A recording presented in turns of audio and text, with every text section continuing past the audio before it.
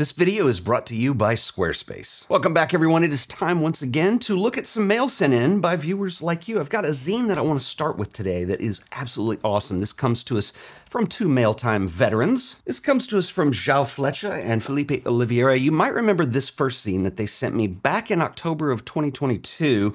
This is called 1,000 Words, and they have done several issues of this now. This was volume 1. Volume 2 was this really cool one, which was sent in last year. This one was done with a very interesting printing process that's black and white, but it's actually white ink on black paper, which is completely awesome.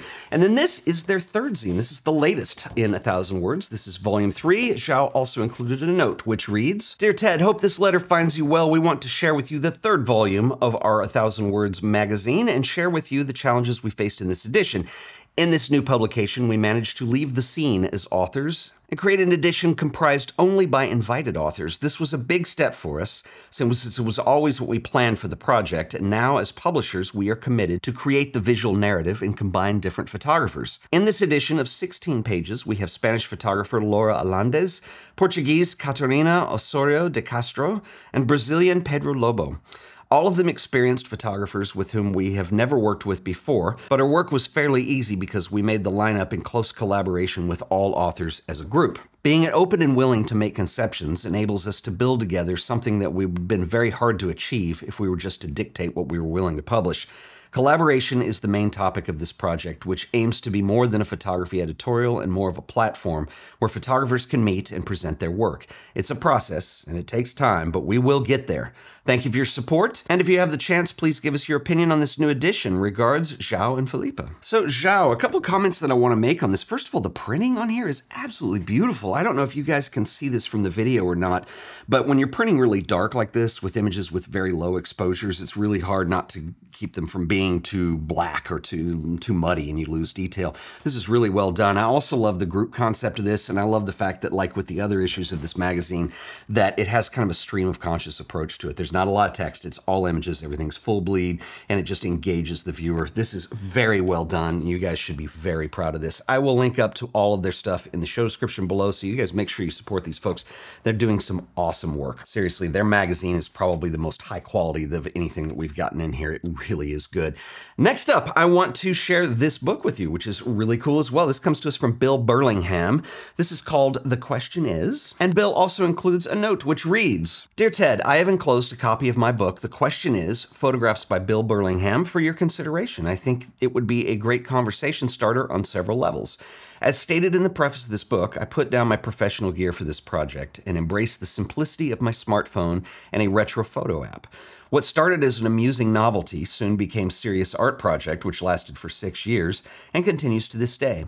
I have pursued alternate approaches to photo projects in the past, including pinhole, Holga, and infrared, but this one ignited an ember of creativity. I have always considered the square a quote-unquote look-at-this format, a way of presenting content without horizontal or vertical prejudice, a gift in a box. Black and white is my preference with an emphasis on black, and I'm always looking for images that present themselves as questions.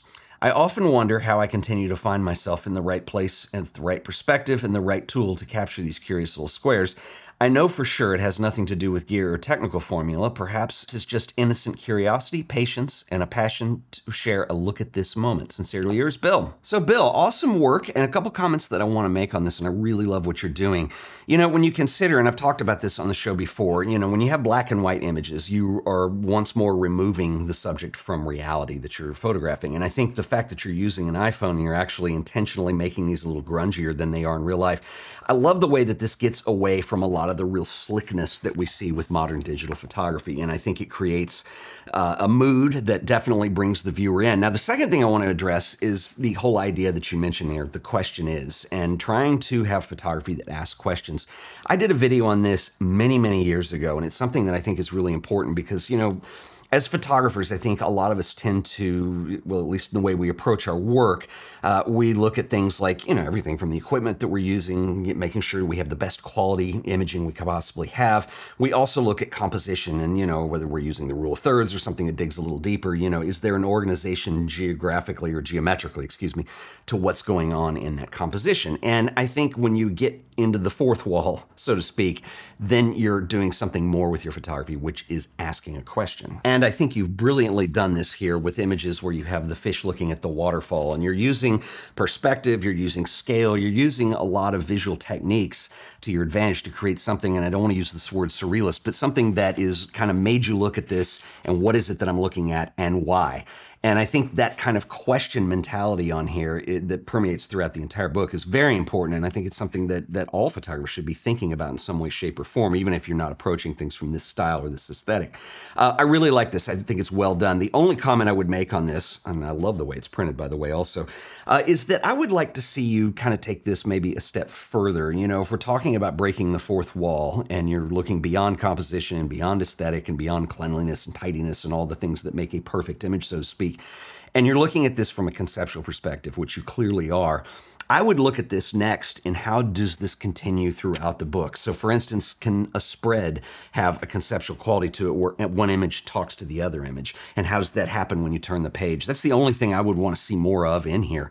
I think this is really well done. I think you've done a nice job, at least graphically, of selecting images that lay face to face on each page, but I would like to see the concept carry over. So just something to think about, but man, awesome work. You guys check this out. I'll link below. Okay, this is super cool. We have another Mailtime veteran who has approached us again with another project, and then also a project that was inspired by Dan over here. So I'm going to get to those in just a second, but real quick, I want to give a shout out to our sponsor this week, who are the awesome folks over at Squarespace. How easy is it to build an amazing website in a matter of minutes?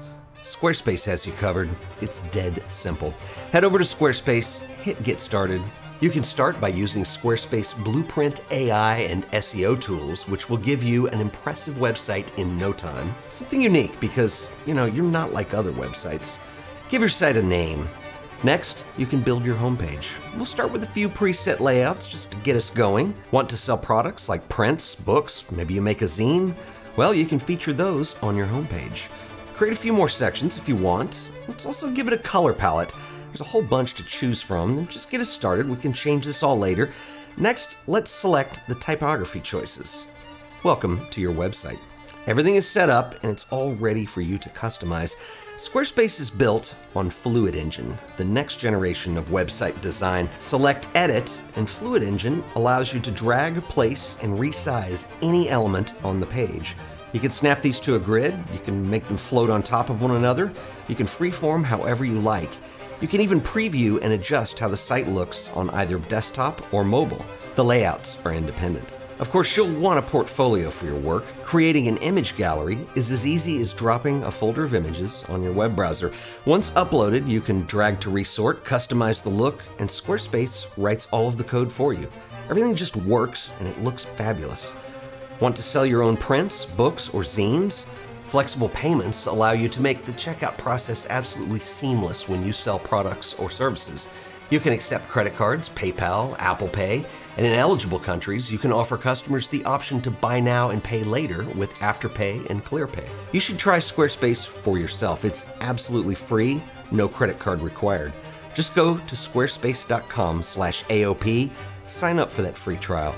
If you decide Squarespace is right for you, I can save you an additional 10% on your order by using offer code AOP on checkout. That's right, the code is AOP. So stop procrastinating, go build your website today. And I want to give a special shout out and thanks to Squarespace for sponsoring this video.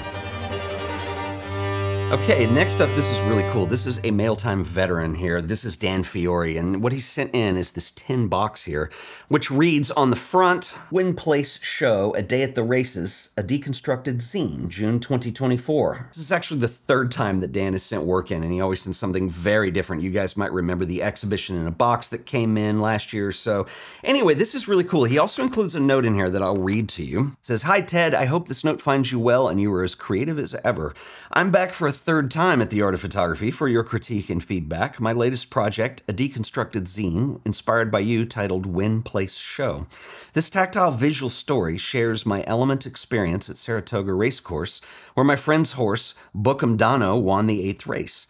As I created this project from concept, storytelling, composition, lighting, tones, printing, photo size, and placement, and production, I heard bits of your many AOP YouTube chats in my head as a solid blueprint for what creative and good could be. As always, thanks for your information and inspiration. Ciao, Dan. So Dan, I absolutely love this. One of the things that I love about the projects that Dan sends in is they're sort of based on the idea of a zine or even a book. I mean, there's a lot of images in this one that he sent me today. But I love the fact that they're handmade and they're presented in a way that is very one-off, so to speak. In other words, they're not mass-produced, they're not bound, they're not delivered in the usual book format. So that's one thing I really love about what Dan's doing here. The other thing that I love, and you can kind of get the gist through this, is the narrative that carries throughout. These aren't images that are meant to necessarily be standalone. This was conceived as a project, it happened all in one day. It's another thing I love about this. You know, I teach zine workshops, and a lot of people think that they need to have these projects that carry over a number of years, and there's nothing wrong with that. That is awesome. You can create awesome work that way, but don't overlook the idea of a zine or something that is a collective body of work that works together as a unit that can be done in a very short amount of time. So Dan, thanks for sending. This is awesome. I love seeing what you're up to, and man, really cool work. So you guys check Dan out, which is very timely because this brings us up to our next project, which comes to us from Chris Parsons.